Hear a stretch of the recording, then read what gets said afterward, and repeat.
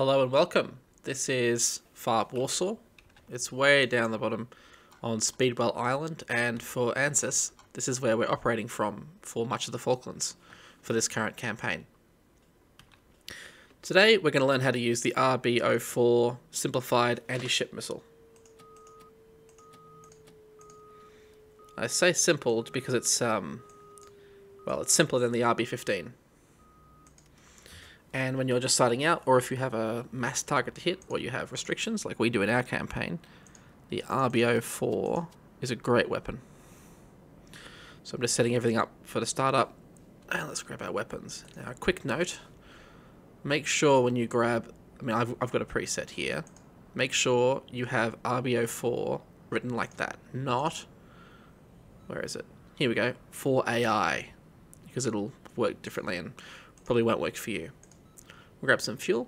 It's a longish flight out there. While everything turns on, we're going to make our flight plan. This is Speedwell Island. We're going to set this as a fixed point. Very rough. Good to have something here we can recalculate our navigation based off. Now, we're going to say the intelligence for this convoy here is completely wrong, so we'll put it right in the middle of November Delta. Make it an M point. So remember, M points are, we're able to fix and change their location without changing the whole flight plan. So, very simple flight plan today. Okay, computer's good. Let's just see if I can cycle through my friend's cartridges and find my own. That looks like today's. Let's load it in.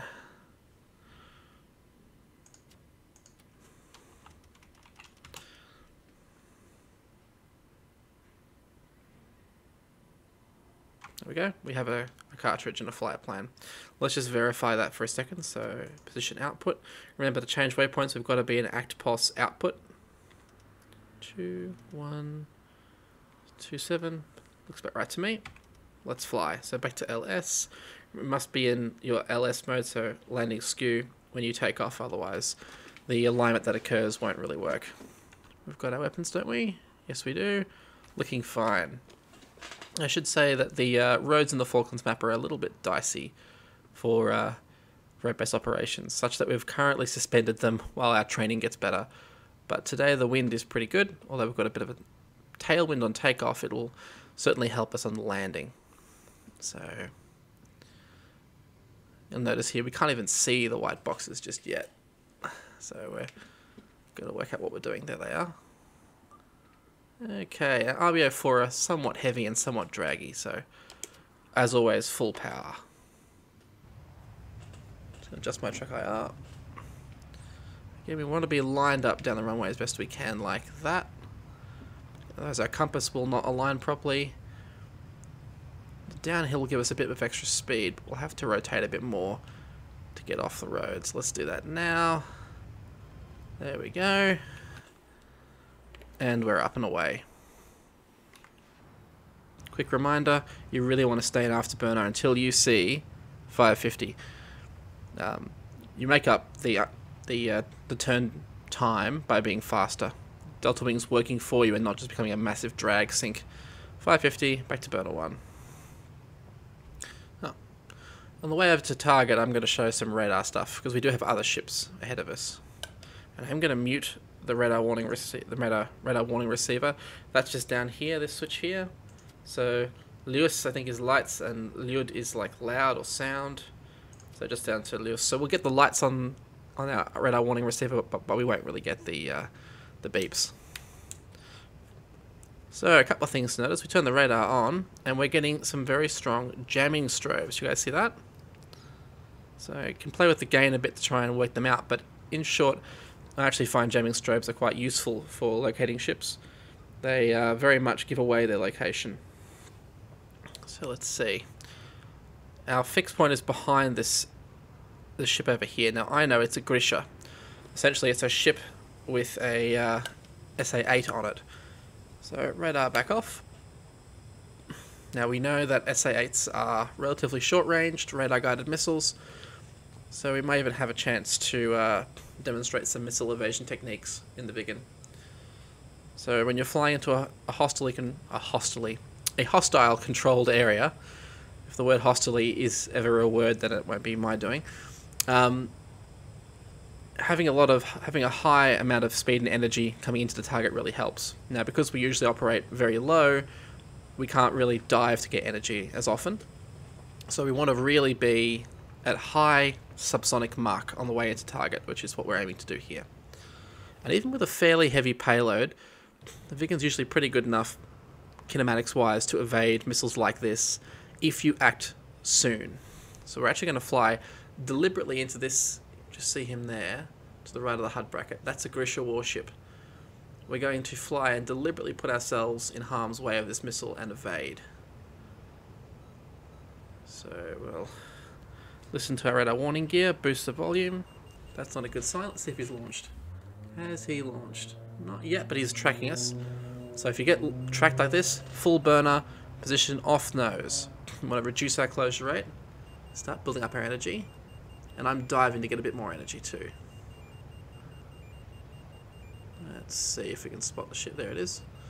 If he fires, we should be able to kill the missile. There it is, missile out. So flying 90 degrees to the launcher. That's going to make that missile do all the work it can. Keeping low, there it is. Now watch this. We're going to pull up smoothly. Pull, pull, pull, pull, pull, pull, pull. And let the kinematics of the Viggen handle the rest. Look up how high we go. Alright. And we can sort of also zoom climb. There we go. Missile detonated. So that missile lacked the energy to deal with us. So yeah, very cool. The trick is to act soon. Don't wait around waiting for this, you know, you want to make your defensive maneuver as soon as possible. Anyway, I'll just time accelerate a little bit to get us towards the target. And getting towards... I just had a horrible thought. If he fired while I was in time acceleration, this would be a very short flight. Okay, we should be getting towards the point where we can see these ships on radar. Let's have a look. Autopilot on. Let's go heads down and have a look through the radar. Clear as day, look at that. I would imagine they're going to start jamming soon, but while we've got a clean scope, let's fix just ahead of them. There we go. So now I can shut off the radar and be entirely stealthy. Let's rocket ourselves down to the ground. Bearing in mind that it's hard to judge how high you are when it's just ocean, so there we go.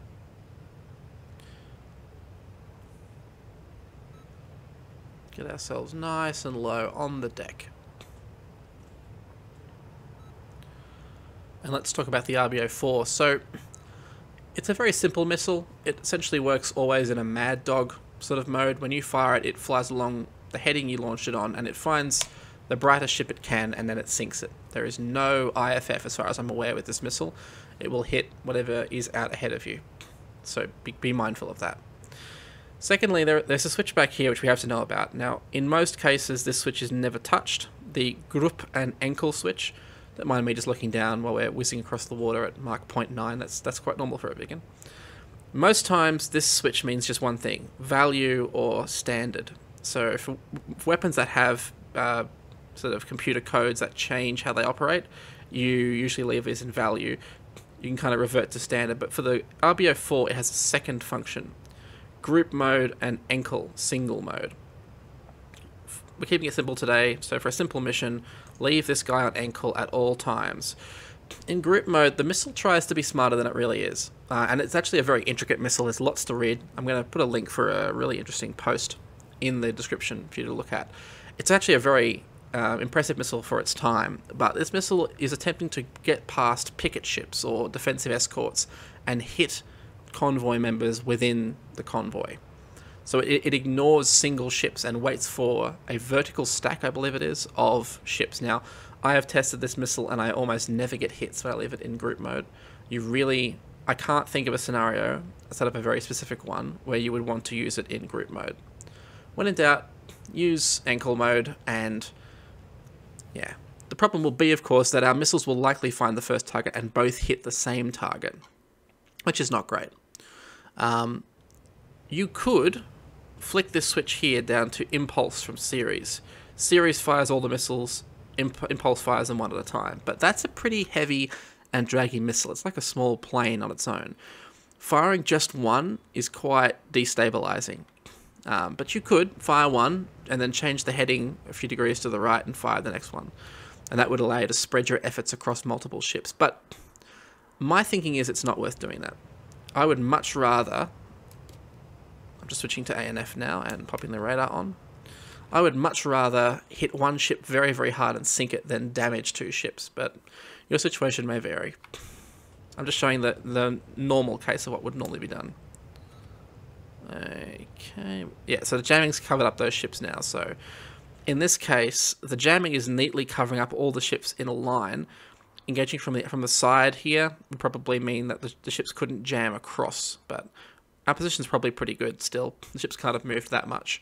You'll notice that once we switch to ANF, which I did without telling you, and the radar comes on, you'll see... Thank you, phone, for beeping when I'm doing a video. Yes, you will see these two little brackets, these two little lines here, forming a wedge shape. Essentially, putting a ship in this wedge shape will mean you will hit likely that ship. So there's no real reason to actually put a fix down besides just your own help, your own sort of logic. The range 2 will also appear up here, range to waypoint, so that can help you judge. It's roughly, I think you can get it down to about a 15k shot, but we will see. I'll actually check this out now while I'm flying. But if you see a ship visually, point and shoot at it, you'll probably sink it. It's a very simple weapon to use. I'm going to unpause now. Let's have a look. And we can probably descend a bit lower too. Right now, our altimeter says that we are at 0 meters, which is a good, healthy height. We can't release this low, or else the missiles will go straight into the deck. Well, yeah, into the water. So we kind of want to pop up to about 50 meters and release. That's the recommended height. And yeah. By approaching this low, and ideally with the radar off, we also aren't very easy to track and engage. But this missile's range is not really long enough to engage carriers in their groups, so for Grishas it's fine, and this convoy is defended by Grisha. It's saying we're at max range now, so I reckon about 24 kilometers is a good max range judgment for this weapon. We're in range, trigger unsafe, we've got a red light saying we're out of parameters, 50 meters, now we're in parameters, pulling the trigger, bruiser twice, 2 missiles gone, there they go. Let's hit the burner and get out of here. So there's no reason for us to stay any longer. The missiles are completely autonomous. And we will head back to B1 to do a radar fix. But you guys want to see what happens when these missiles hit their targets, don't you? So let's add burner 1, 5 degrees of climb, and watch them go in. They look really cool. You see they kind of separate out to make defensive fire less effective. Small things like this. This is why Swedish weapons are just so cool. There's an extra layer of thought. Yep, missile on the left has found its target. Missile on the right probably has the same one. And my guess is it's that lead Grisha. Looks like it is. Let's have a look.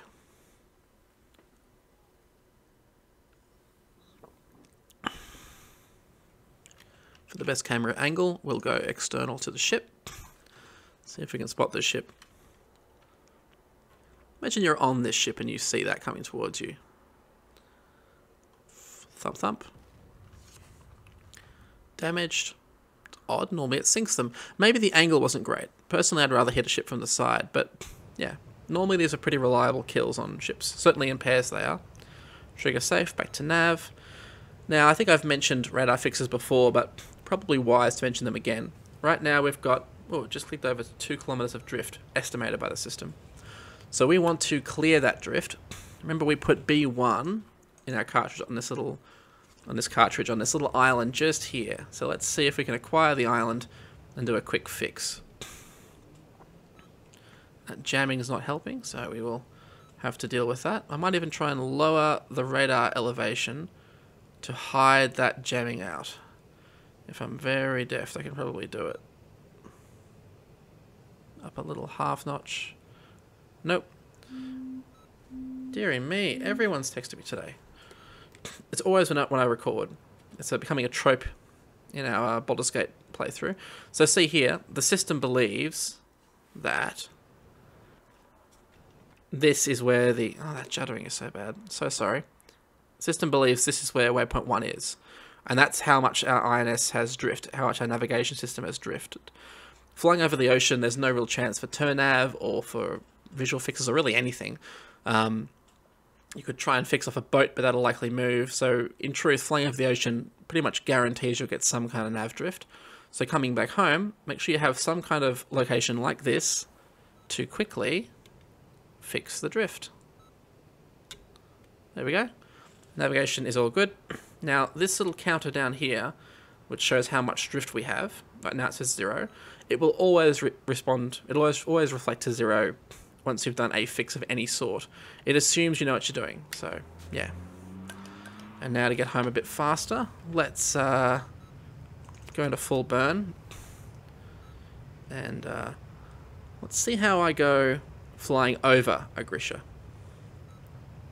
Directly over. Because I think every training mission should include some bad decision making. Because you can learn a lot from seeing someone do something foolish. It said the Viggen can go twice the speed of sound up high. And in our testing we found that so long as you stay below, I think it's 13 or 14,000 meters, which corresponds to roughly 46,000 feet. As long as you stay below that, you will have no issues with the afterburner. The afterburner will normally cut out above those altitudes. So, one thing to note, we're getting no beeps here, but we know there's a hostile ship ahead of us.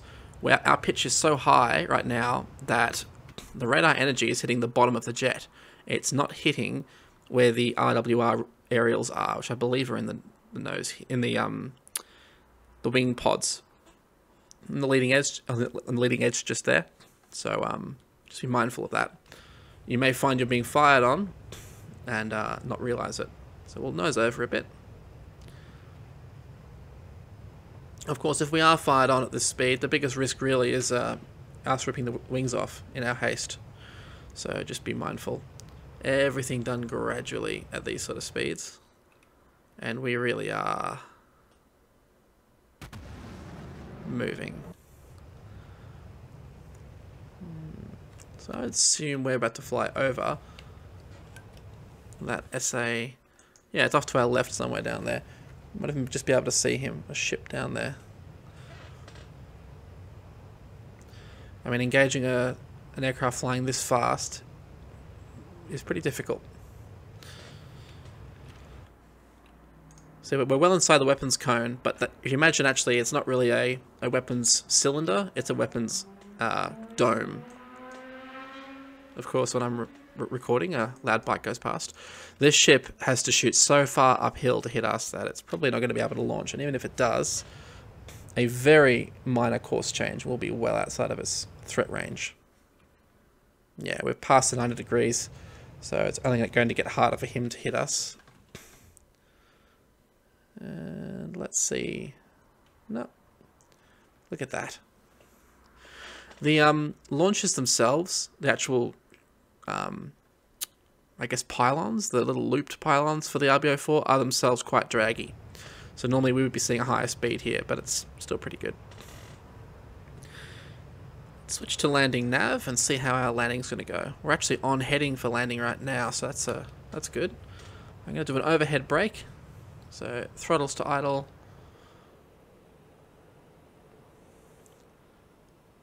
And just going to follow my cues on the ADI, honestly. Remember too, even if your INS is pretty well bugged up, as long as you can get within the cone of your tills, you will actually get an automatic fix for your location relative to the landing point. The ILS signal will actually fix your nav off you.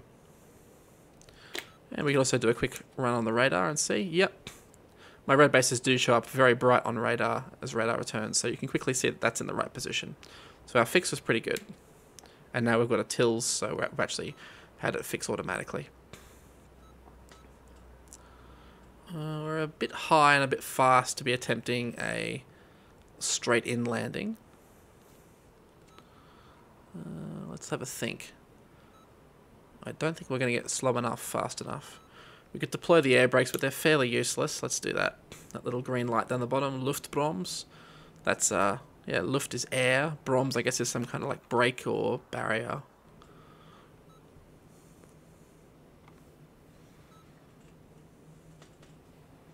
Again, green warning lights aren't a problem. So, for example, our gear will show up as green. I think we're actually about to... Yes, there's our road base. We're definitely not going to make it. What we'll do, we will fly past and say hello and then do a... Oh, I'm trying to think what it's called now. Is it initial and pitch or... You know what I mean. The standard landing. This reminds me of being in a ME-163 and coming back. You know, burn off our fuel, engines off, essentially. And then just coming back in a big, high-speed glide. Hopefully with no Mustangs or Tempests behind us. Right, Toulouse ILS. And... there it goes. Pop. Alright, beginning the initial... in the brake, I should say. Adding a bit of power.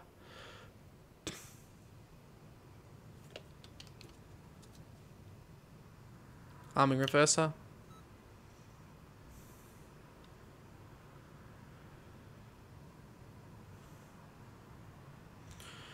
As I said, this base is not exactly the easiest to land on, so even if I do crash it, I will leave the video on so you can see. Maybe you can learn from my mistakes, but I usually find I can land pretty well as long as I'm focused.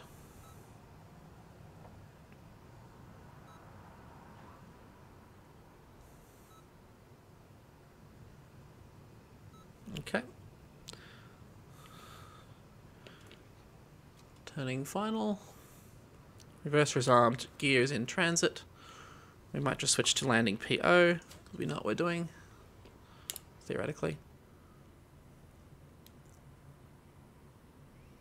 And these roads are very narrow, even more narrow than the ones at, say, on the Caucasus. So, precision is important. We'll see if I can reflect that in my landing now. There we go. As we roll wings level, we should get a surge of lift. There it is. We want to put that steering dot, that datum dot, on the road base like that. Good. And now line up our flight path marker, and because the base is kind of uphill, I'm going to be pitching to... There we go. Sort of a flare, actually, at the end. So that'll lessen our effective. And down. Full power on for the reverser, using the brakes to steer. And we are down safe. The uphill does help with our deceleration. And that's without any real braking, besides just for direction. And we got it home safely. And you can see just how little room there is either side of the wheel. So this is a risky base, but I will be posting this mission as Operation Gaia for you to take a look at. Maybe you guys can tell me what you think of it. It includes Harriers at this base too, so which I think is very appropriate. Alright. And that is RB-05, sorry, RB-04 anti-ship missiles. Next up, I think we will do... haven't decided yet, actually. Maybe RB-05, the manually controlled missile, because they're a lot of fun and have some useful applications. Anyway, thanks for your time, and I'll see you at the next one.